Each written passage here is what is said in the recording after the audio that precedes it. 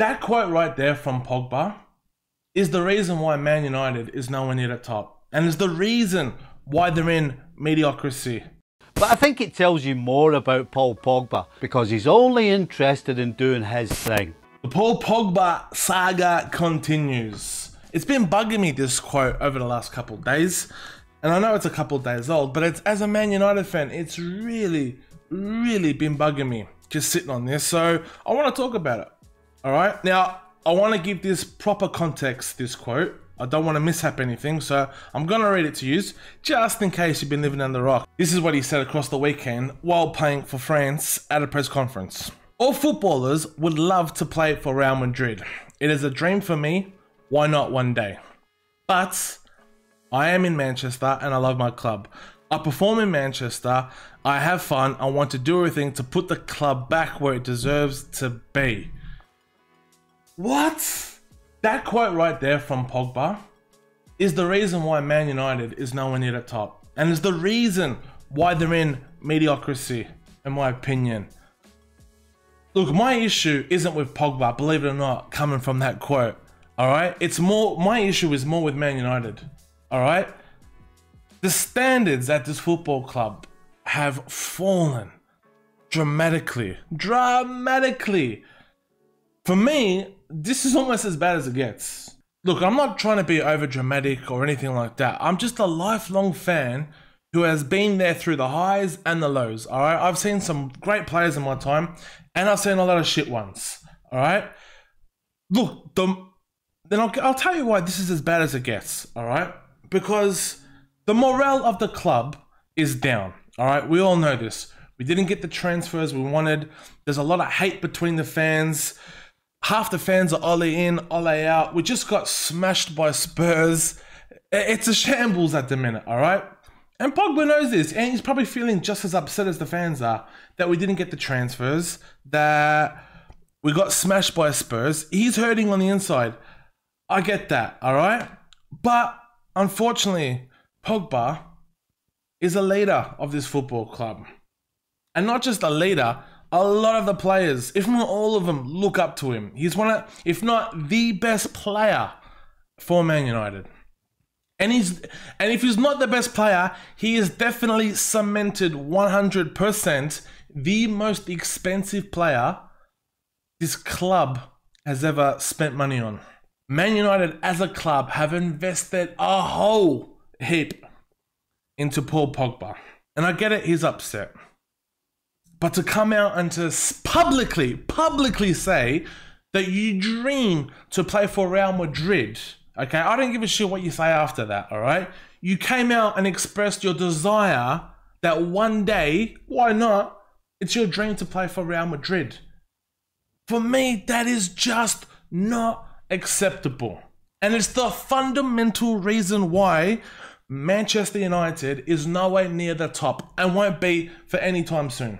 Let me ask you a question. If Fergie was around now, how would he handle the situation? How would Fergie have held the situation, Pogba coming out publicly saying it's his dream to move to Real Madrid? I find that hilarious, because let me tell you about a bloke, refresh your memory, I should say, about a bloke called Gabriel Henze, all right? He was the Sir Matt Busby 2005 Player of the Year for Man United. All right, we all know him. He was a gun of a left back. In fact, probably at the time, he was probably the second best left back in the Premier League to Ashley Cole.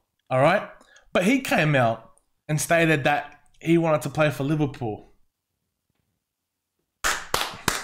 Gone.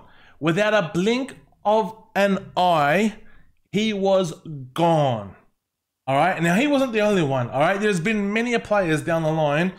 Carlos Tevez, Ruud van Nistelrooy, Jaap Stam. I can go on and on and on and on and on. Sir Alex Ferguson knows what it requires to be champions. He knows that the mentality of the team needs to be the team first. Every champion team has a team first mentality. It's not rocket science. Who's the champions now? Klopp, Liverpool, Bielsa, Leeds. Look at that team, both of them. No one's bigger than the club. If a player is pulled from that team, another player knows their role. All right? Nobody is bigger than the club at those teams. Nobody. You'd be gone. Those teams have a team-first mentality. And it's proven. You can see it in the football. And I get it. Oh, Curtis, you're being over dramatic. He said how much he loves Man United and all that. Yeah? Who's Liverpool's best player? Mo Salah. If Mo Salah came out in a press conference with Egypt and said, one day I dream of playing for Bayern Munich, or Barcelona, whoever. Klopp. See you later. He just would not stand for it. It just would not happen. Why? Because Jurgen Klopp's standards and Liverpool's standards are up here. And that's why they're champions.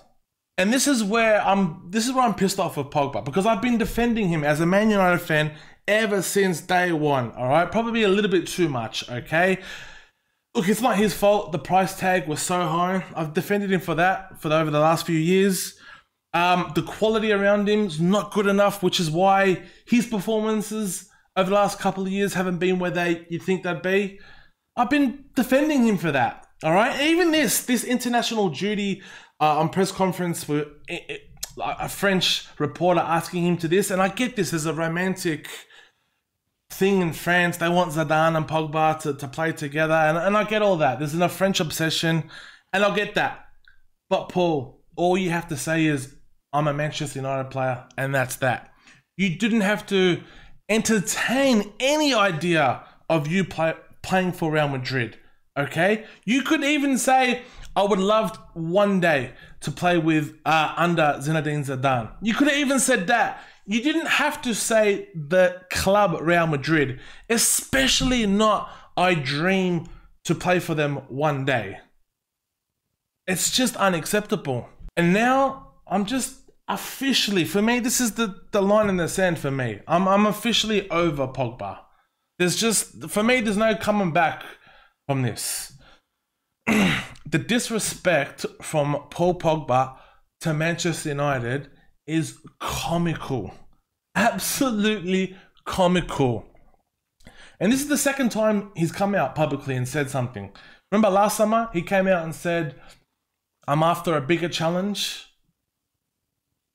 A bigger challenge. What, Manchester United taking them from 6th back to the top last summer wasn't big enough. It was a bigger challenge going to Real Madrid, huh? They've just won 3 Champions League in the last 5 years. They're champions from last year. It's a bigger challenge, that is, huh? Taking the piss, mate. Paul Pogba is taking the absolute piss. Like I said, my issue is with Man United and not Pogba over this one. Because to further prove how the people, the pathetic people running Manchester United are, the question I got for them, or for you guys as well, is what are Man United going to do about this? I'll tell you what. Man United are going to do absolutely nothing about this. I promise you one thing though, all right? Not only are they going to do nothing about this situation on Pogba and his comments, they're going to offer him a bigger contract than before. I can see it now. Ed Woodward's got his lawyers running around and add a few extra zeros here. Paul, stay with us. I can see Ed Woodward getting on his knees with an envelope to Paul Pogba. Here's a contract. Stay with us, please, Paul. And that right there is fundamentally why Man United won't be anywhere near the top anytime soon. Look, as a fan, I don't hate Paul Pogba. Hell, the next time he puts on a United top, I'll be supporting him. like I do the team week in, week out. But, like I said, my issue is with Man United and not Pogba. Whatever your opinion is on Pogba and this situation, Manchester United as a football club isn't what it used to be. Facts.